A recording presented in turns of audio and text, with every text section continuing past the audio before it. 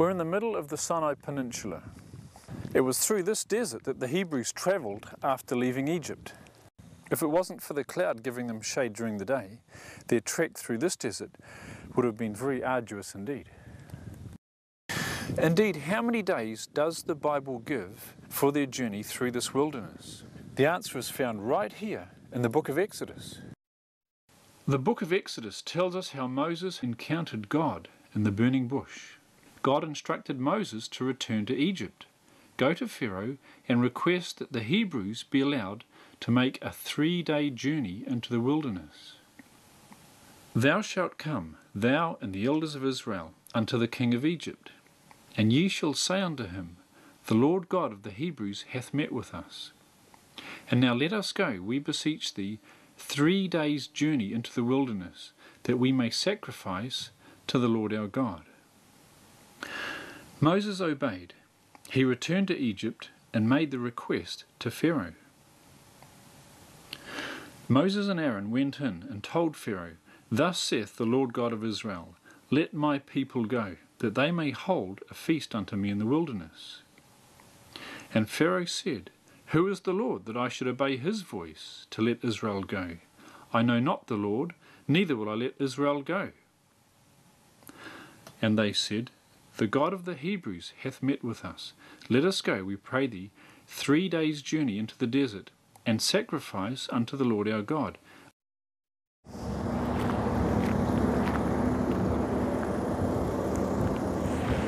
We're on the highway from the Suez Canal to Nuweiba. You can see the sign here says Nuweiba 330 kilometres. That's the distance the Hebrews would have walked from Sukkoth to Nuweiba in the 3 days. This is the Sinai Desert. As you can see, it's just a vast, broad, flat plain.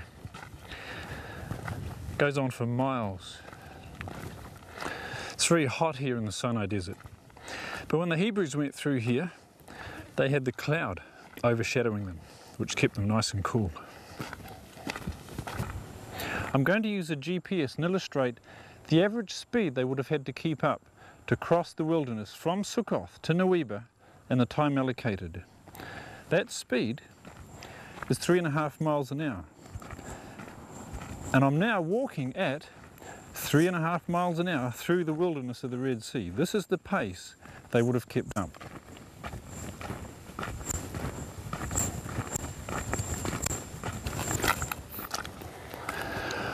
After crossing the Sinai Desert, they finally came into this area here. You can see this is the beginning of the Wadi, very rugged mountains. And this is the start of the canyon that leads down to the Red Sea.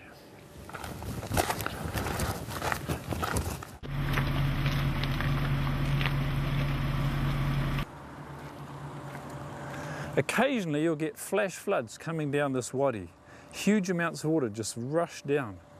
And what that does is it leaves dirty watermarks on the rocks up here. And in fact on here you can see river sediment left behind. I'll show you some of this. Like here, this is all sediment from the water. And here, this has been deposited by flash flooding coming down the wadi. That shows how much water has come down here at some times.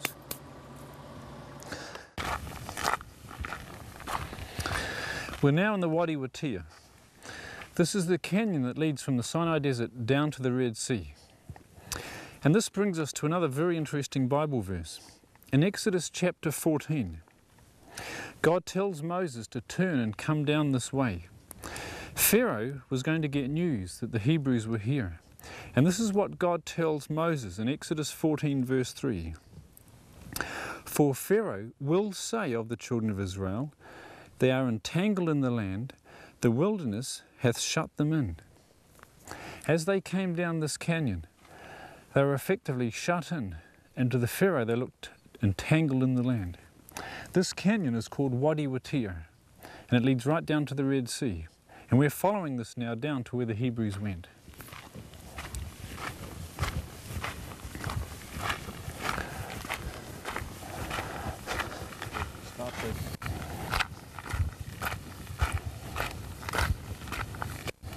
Weary and hungry after their long trek, many of them must have been wondering how long until we reach our destination. Then suddenly they round this bend, and before them is the Red Sea. Behind us we can see the hills of Arabia, and in front of that, the Gulf of Aqaba.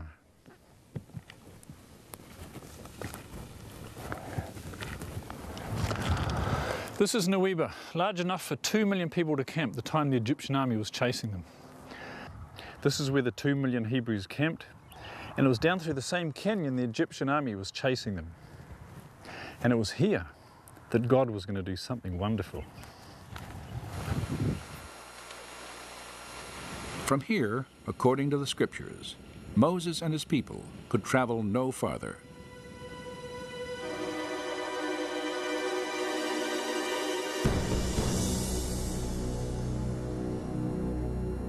Then the Egyptians chased after them with all the horses and chariots of Pharaoh, his horsemen and his army. And they overtook them camping by the sea, beside Pi-hahiroth.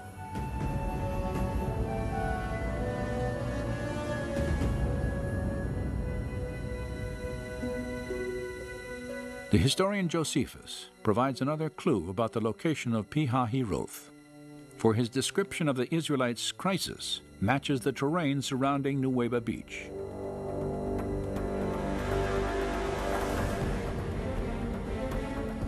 Now, when the Egyptians had overtaken the Hebrews, they also seized on the passages by which they imagined the Hebrews might fly, shutting them up between inaccessible precipices and the sea. For there was on each side a ridge of mountains that terminated at the sea, which were impassable by reason of their roughness and obstructed their flight. That description perfectly fits the geography of this region. The Hebrews could no longer go any further. They were trapped between the sea and the mountains. This is where God was going to open the water and save his people.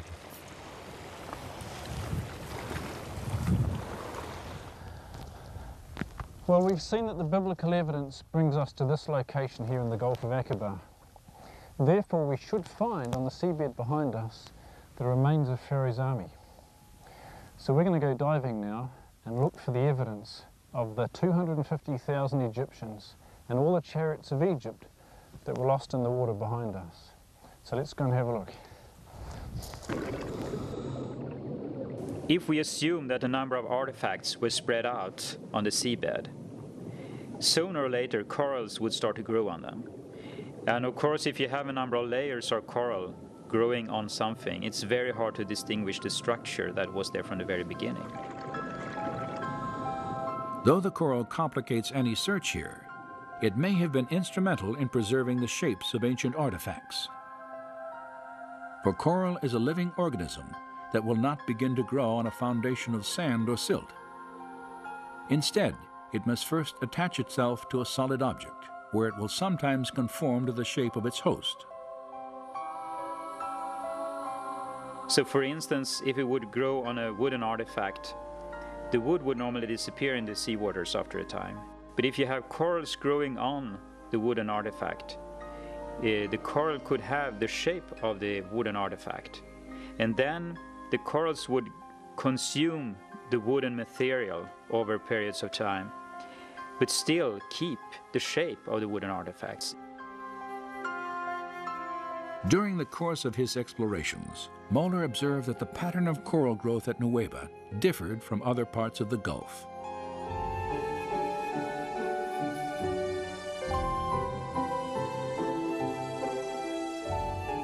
Unlike the coral at the northern and southern ends of Aqaba, which often forms large, dense reefs, some covering many acres, the formations at Nuweiba Beach are generally smaller and scattered randomly across the sea floor.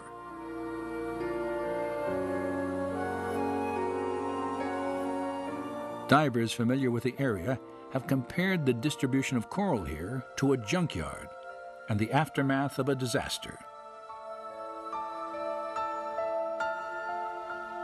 This description is fitting, and among the strange formations in these waters, many display features indicative of human engineering.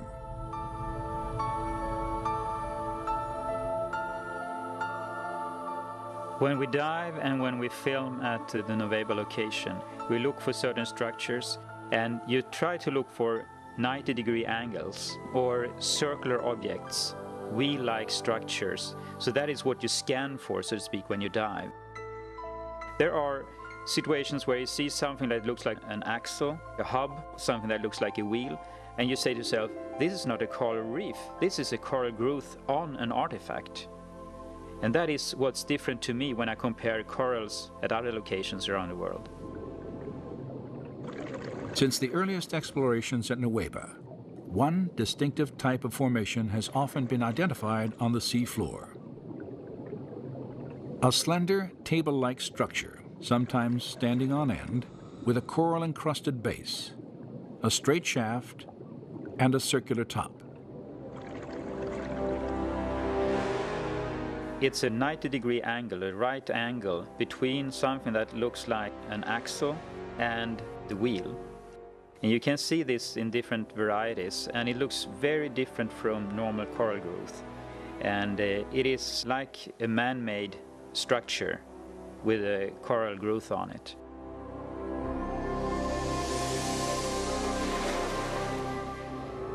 A common question is, why didn't you bring up artifacts? And there are several answers to that.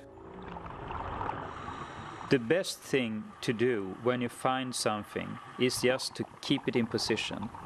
Document it, but keep it in position. It's very easy to destroy anything. And the other thing, it's illegal to remove artifacts, but also you're not allowed to bring up any corals from the Red Sea. Despite the passage of time since the Exodus, 3,500 years ago, evidence remains today of metal chariot parts encrusted in the coral. The use of an underwater metal detector can easily locate metallic remains within the coral. Although it is not always possible to identify specific chariot parts embedded in the coral, a metal detector reveals that many of the formations off Nuweiba contain metal artifacts. I would estimate about 25% of the formations down there still retains enough metal to give positive readings on the metal detector.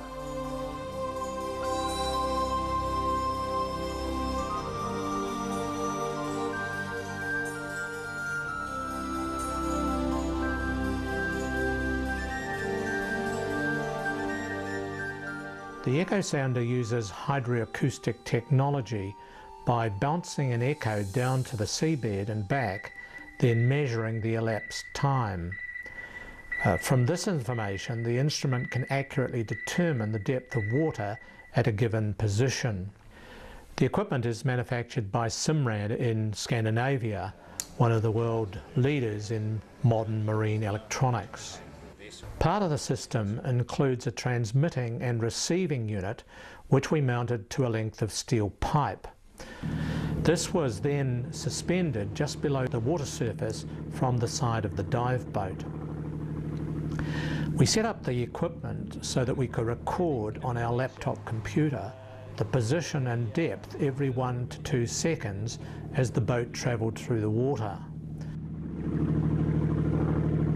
Vivica worked in Saudi Arabia over a 2-year period and made 5 visits to Jebel El Lawz. Arrow is pointing this way to Mount Sinai. Vivica also completed many dives on the Saudi coastline, directly opposite Nuweiba, locating and photographing coral-encrusted chariot parts near the shoreline. And the Bible tells that Israel saw the Egyptians lying dead on the shore after they came across. So I figured there must be some stuff on the Saudi side. At one spot there is like a very shallow sort of land tongue going out in a straight angle towards Nuweiba. You could tell it by the shift of the color of the water. You could see how it was turquoise far out, you know. So I thought this would be interesting for exploration, so we did some dives near to that.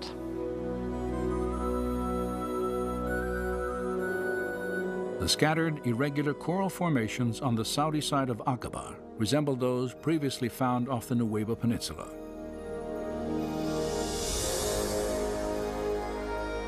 In the midst of them, Patterson photographed this circular object attached to what appears to have been a broken axle or hub. This discovery was significant for two reasons. Patterson had documented the coral-encrusted form of a wheel with dimensions similar to ancient Egyptian artifacts directly across from the proposed Nuweiba crossing site. Her find also provided independent confirmation of earlier evidence establishing wheel-like formations on both coasts of the Red Sea, in accordance with descriptions in the biblical record.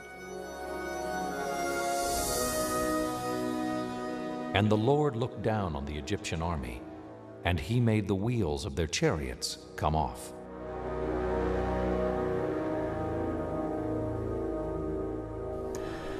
Vivica recorded on a handheld global positioning system the exact location where she found the chariot parts on the Saudi coastline. And we were able to use her coordinates to set a direct course from the crossing entry point at Nuweiba to the opposite coastline where the Israelites would have exited to the shore. It is interesting to note that the course was exactly due east from the Nuweiba entry point. This corresponds to the biblical account of the strong east wind blowing all night and making the sea into dry land. We were given the exact position where remains of chariot parts have been located on the Saudi coastline. So when we left the Nuweiba point, where similar chariot parts have been found, we made a direct course to the position identified on the Saudi side. And as we moved along this course, we could see a gradual increase in seabed depth on the monitor. But what was very exciting was that there was no sudden drop-off. It was just a gentle slope all the way as we went towards the Saudi coastline. Our recordings indicate that the maximum depth along the ledge is very deep, is in excess of 500 metres. Biblical account makes reference to this: the great deep, the mighty waters, and the depth in the heart of the sea. Jerry Harnett has been in the film and video industry for 4 decades and is the post-production supervisor for Discovery Media. He was the leader of the film crew on this Exodus assignment in Egypt. Joseph Condelis is a professional diver from the United States, and he was able to join us for the next 3 days diving with our group. Jerry also came out with us on one trip to do some filming.